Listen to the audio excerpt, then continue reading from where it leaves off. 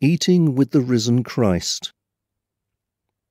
Jesus appeared and greeted his disciples. They were frightened and terrified because they thought they were seeing a ghost. But Jesus said, "Why are you so frightened? Why do you doubt? Look at my hands and my feet and see who I am. Touch me and find out for yourselves. Ghosts don't have flesh and bones, as you see I have."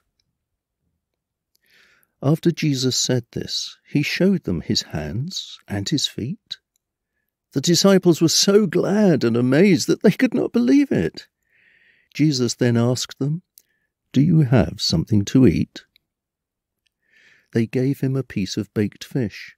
He took it and ate it, as they watched.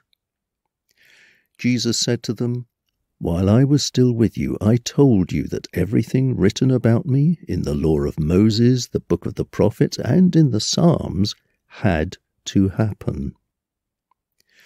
Then he helped them understand the Scriptures. He told them, "The Scriptures say that the Messiah must suffer, then 3 days later he will rise from death.